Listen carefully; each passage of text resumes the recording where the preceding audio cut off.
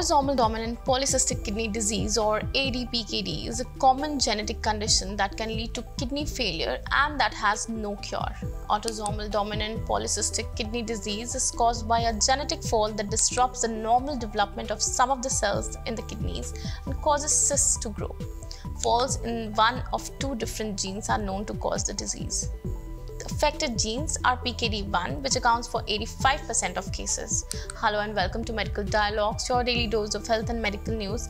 I'm Mr. Zaman and today I'm going to discuss about a rare genetic kidney condition and its management.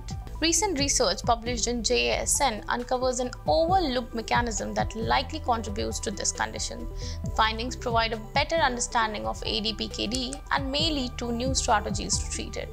Research indicates that the polycystin 2 protein in cells, endoplasmic reticulum, is important for maintaining kidney health, and its lack can contribute to autosomal dominant polycystic kidney disease. Loss of PC1 and PC2 in cilia is believed central to the pathogenesis of cyst formation that's a hallmark of autosomal dominant polycystic kidney disease.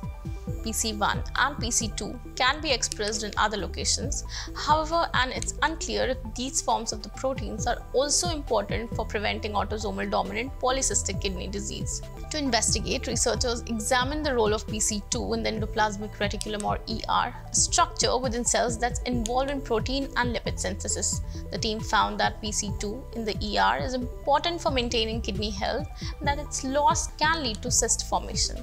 Endoplasmic reticulum localized PC2 blocks cysts presumably by functioning as a potassium channel to facilitate the exchange of potassium and calcium. When the researchers bred mice to lack PC2, the animals developed cysts, but this could be reversed by breeding the PC2 lacking mice to express a different potassium channel called the TRK-B in the endoplasmic reticulum.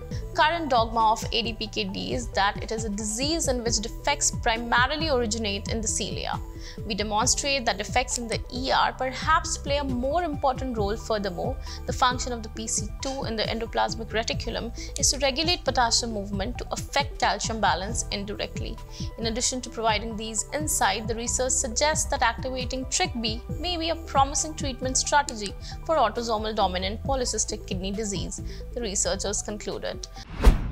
That's all for today. Stay tuned to Medical Dialogues for latest updates.